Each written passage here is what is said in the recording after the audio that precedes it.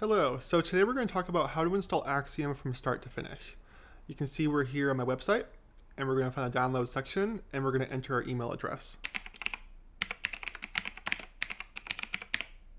Like so, and click download. This will bring us to a Dropbox location, and we need to download both of these files.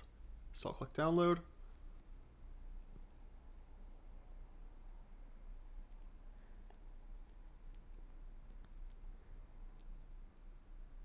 Now that's done, we can close out of here and navigate to our downloads directory. So you can see we get the zip file now. I'm going to right click and extract all. We can extract here, that's fine.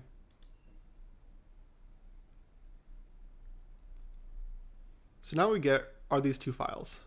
One is the Axiom resources folder, which contains things like scripts, plugins, OTLs, everything we want to actually load into Houdini.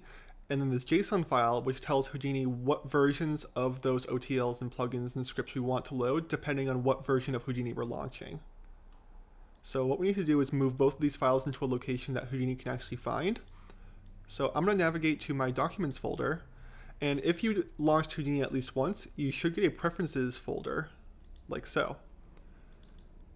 And this is a place that we can put our resources and tools that we want to use so that Houdini can actually find it. And we want to put these two files into a location called packages. But as you can see, that doesn't exist yet, so we can just create it. New folder, call it packages. Move our two files into this packages folder, and then click and drag it into our preferences directory, like so. So now, next time we launch Houdini, it'll actually recognize this packages folder and look for things to load. So now we can close out of here. And now we can launch Houdini.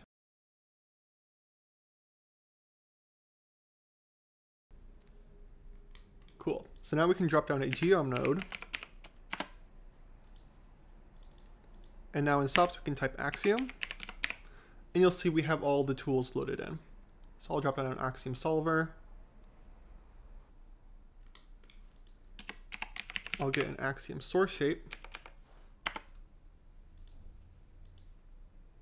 Plug that into the second input, and you can see the solver is working no problem. And that's it. Installing Axiom really is just that simple, and it's pretty much the exact same steps on Linux and macOS. I'll put a little place to find the preferences directory on those locations right now, just so you know where to put those files. But other than that, it's pretty much the exact same steps.